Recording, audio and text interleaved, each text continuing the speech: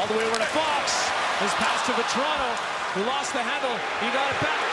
Shooting, he scores!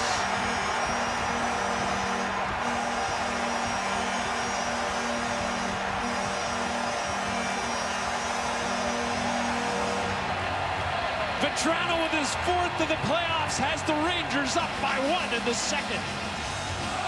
I used to call him Frank the Tank Vatrano in Boston.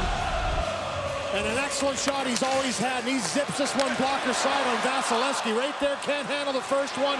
It's the second effort with the stick to keep it alive. A little bit of a screen by Chernak. Goes down to try and block this shot. Vatrano, the wrister up over top of the blocker side of Vasilevskiy. That's where both goals have gone.